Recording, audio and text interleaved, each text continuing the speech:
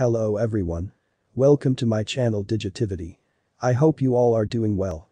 In today's tutorial, I will be showing you how to turn an image into a pencil drawing.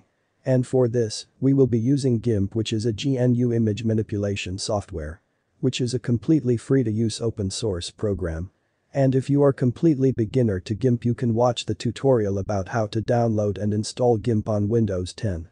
The link is available in the I button, as well as in the description. Now without wasting time, let's go to my laptop screen and start the tutorial.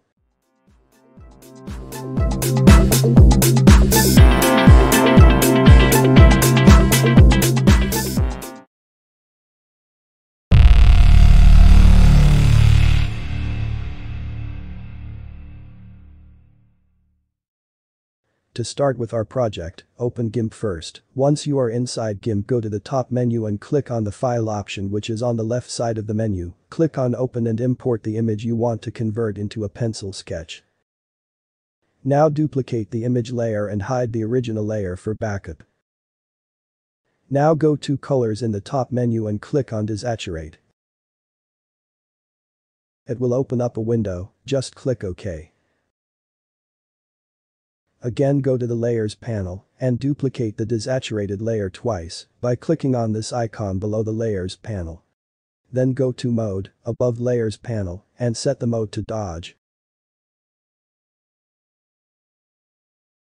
Then get back to colors and invert the layer.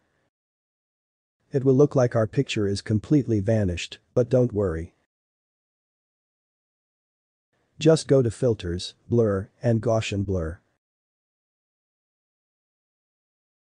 It will open a window again. Now adjust the blur level suitable to you. Click OK. Now select the third layer, which we have desaturated at first, and drag it to the top of all layers.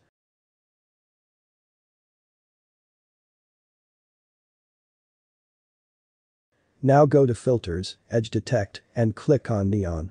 It will open up a window. Now make sure the intensity is 0 and set the radius to 5 pixels. Hit OK. Again, go to colors and invert the layer.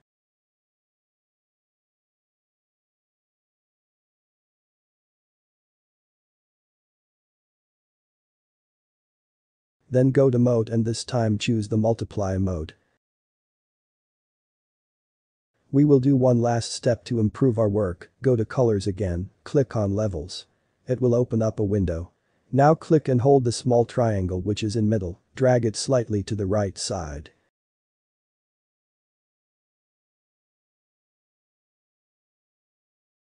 Hit OK once you found satisfactory results.